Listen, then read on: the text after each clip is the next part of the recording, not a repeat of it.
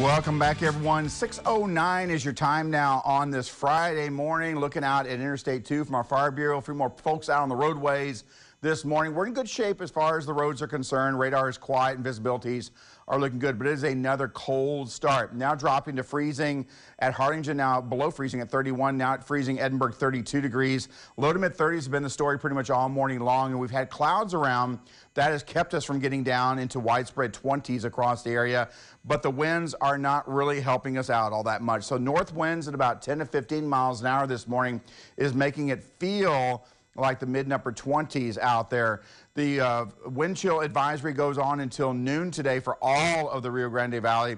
And then we do have a freeze warning in effect until 8 a.m. because there is still a good shot that some areas that are above freezing now will drop below freezing right around sunrise, if not before, as those clouds continue to break up. Northwest winds, there you go, 10 to 15 miles per hour. They're going to start to die off today. In fact, they're going to go calm overnight tonight. So even though we're going to have another cold morning tomorrow, wind chills should not add any insult to injury as far as that's concerned. Low to mid 50s today, but with a lot of sunshine, those north breezes are still kind of on the chilly side. So we're still going to have a hard time warming up today. But boy, by the weekend, those winds start to shift around to the east, get a little bit more humidity around. 67 for Saturday. Look at that on Sunday into the mid 70s. Weak front moves through on Monday, drops us back down to 60s, but I'll take that. And then we rebound nicely by Wednesday up to 80 degrees.